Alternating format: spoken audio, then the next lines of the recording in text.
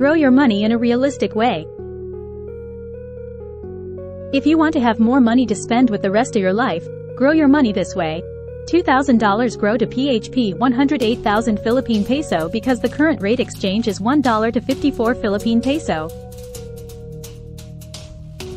So, if you have $20,000, then you will have over 1,080,000 Philippine peso, which is a lot of money if you are going to live in the Philippines with the rest of your lives. You will be able to afford just about anything with that much money, provided you will not be wasting the money for just anything that you really do not need to survive. So, why suffer in your daily life? Try the realistic way of growing your money and enjoy your life while you still can.